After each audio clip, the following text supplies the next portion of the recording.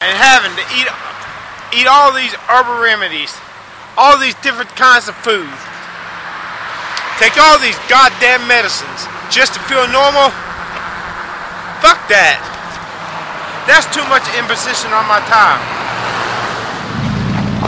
I didn't have to live like that when I was younger, and I don't want to have to live like that now. I'm still too young to have to, I think. I want a cure that is gonna be as small as possible an inconvenience, if at all an inconvenience at all.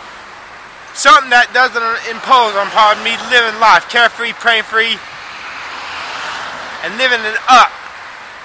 I don't want to start dying until it's time to die. Pain postponed is joy and ecstasy today. Pain postponed is joy and ecstasy today. Pain postponed is joy and ecstasy today.